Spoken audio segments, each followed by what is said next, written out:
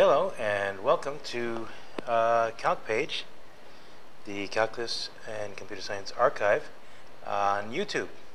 And today we're going to play around with my YouTube recording studio on Linux for the first time ever, and also show you a little intro of how to use Sage, an online computer algebra system based on a lot of FLOSS, free Linux open source software.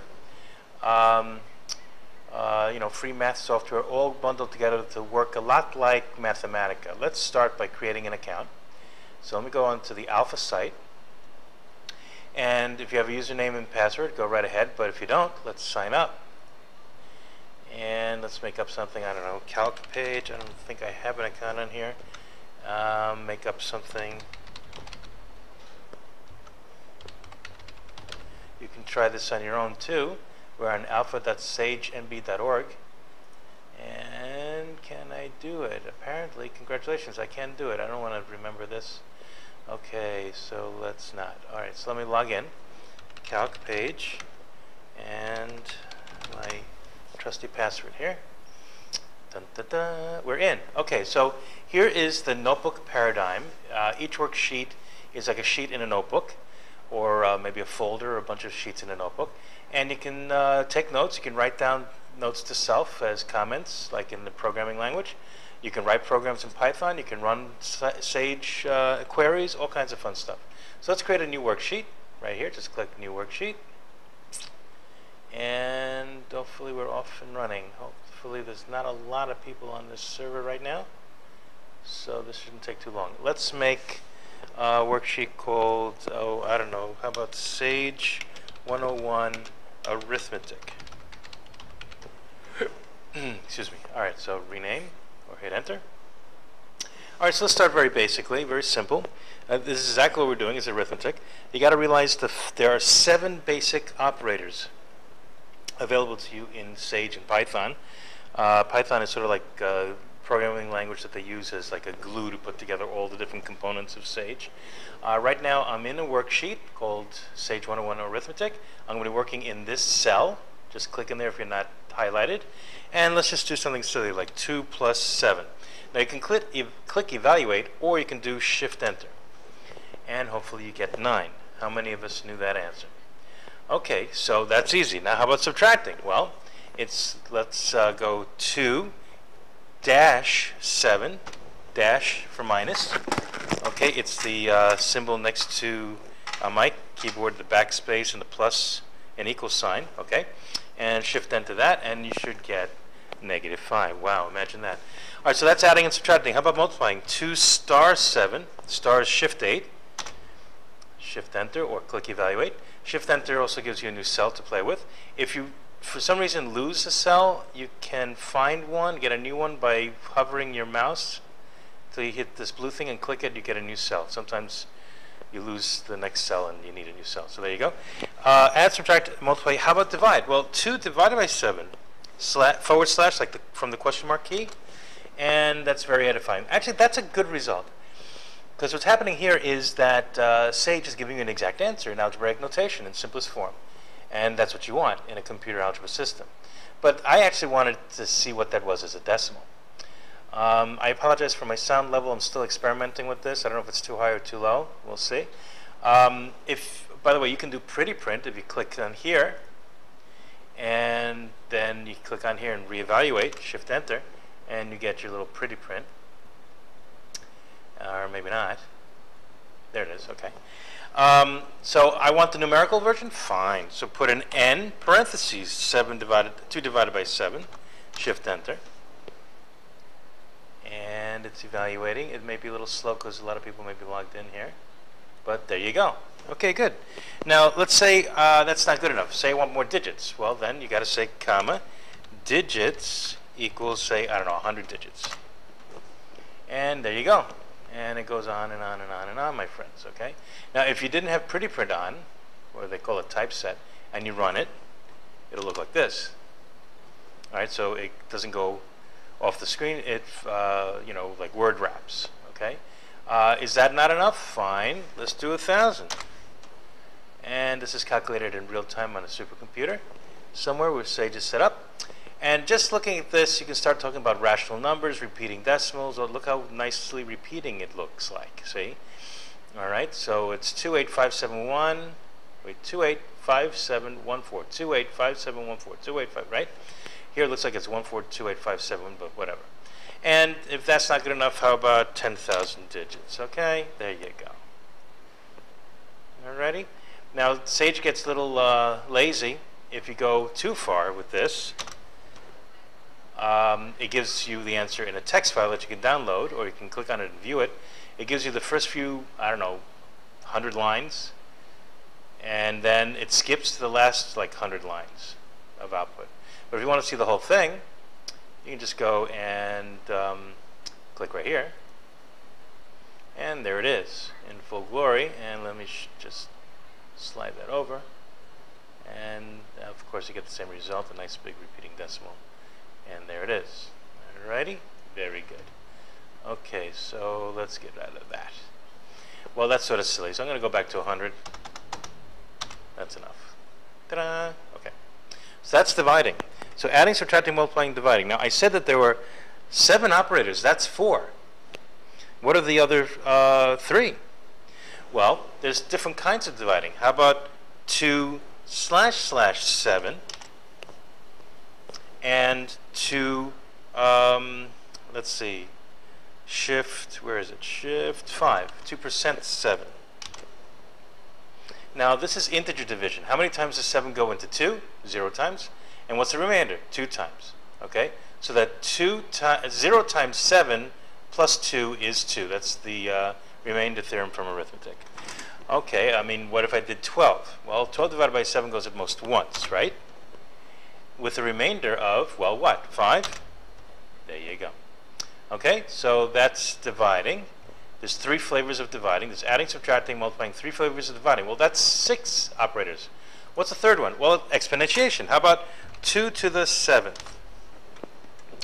Okay, that's nice. How about 22 to the 77th? How about 202 to the 777th? And you get the idea. Alrighty. Let's go crazy. How about 22,222 to the 77,777? Ta-da! And calculating in real time, there is one number. This isn't even a decimal. This is one integer. It's humongous. Oh, it's doing that skip thing. So the full text actually isn't there. It's here. And let's see, there it is. This is all one number, one integer. 22,277 to the 77,777 time, power, or exponent, I should say. Wow, that's crazy. Well, how many digits is that? Is there a way to find out?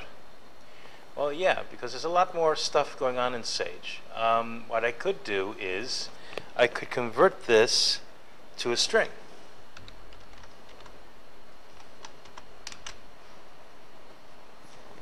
And you get the same thing. But I can take the length of a string. I think this is Python code now. And so how many digits are there in that number? Well, it's 338,080 digits, exactly. Wow, isn't that something? By the way, you can do that with logs, too. Let's see. What if I said, what's the log of 10? You would say 1, wouldn't you? Log base 10 of 10 is 1, right? Well, you'd be wrong, wouldn't you? Oh, I need the numerical version, sorry. That's the exact answer. And we get the numerical, you should expect 1, right? No, because here log is log base e, not log base 10. So if you want to convert it to log base e divided by log of the base you want, converting it from log base e to log base 10. Log in Sage is ln, natural log.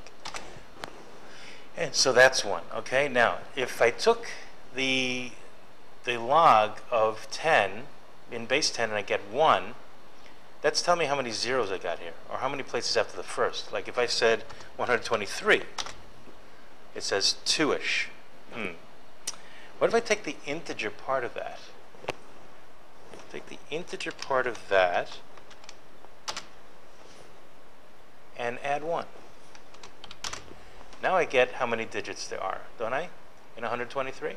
How about in 12,345? There should be 6. How about in 912,345? There should be 6. There you go. Okay, so let's do this calculation. Let's see if we get the same answer. Just for fun. We do. There you go. All right, so 2 ways of figuring out how big a number is, how many digits it has in front of the decimal point. All righty.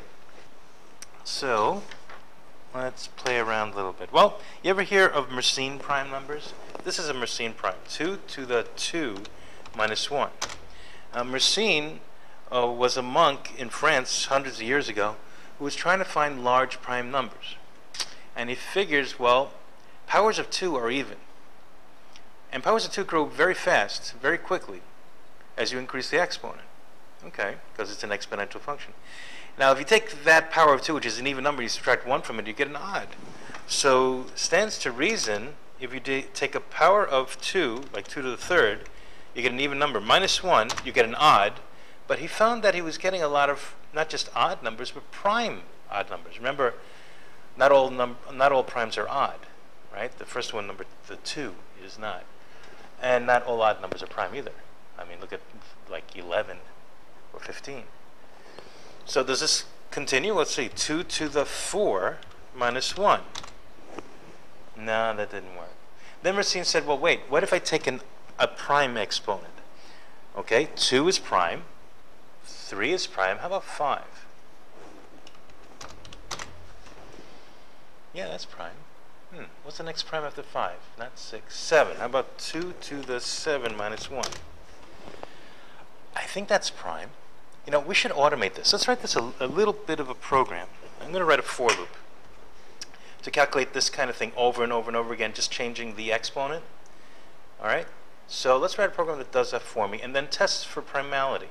So here's a loop in Sage notation. Sorry, actually Python notation.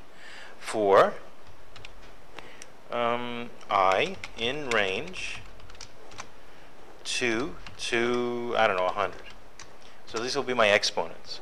Colon, don't forget the colon, that's syntactic. Enter. Don't get rid of the indenting, that's syntactic too. Everything that's indented here is being controlled by the for loop. The loop will iterate I over the integers 2 to 100. Okay, actually 2 to 99 I think it goes. All right, so let's calculate M. Well, wait, before I do that, let me just print 2 to the I minus 1. Enter. Now, let me backspace here. And, well, actually, I don't think I have, all right, can we evaluate this? Let's evaluate. Here we go. Did a shift enter, and it's calculating. It plugged in the 1. 2 to the 1 is, sorry, the 2. 2 to the 2 is 4 minus 1 is 3.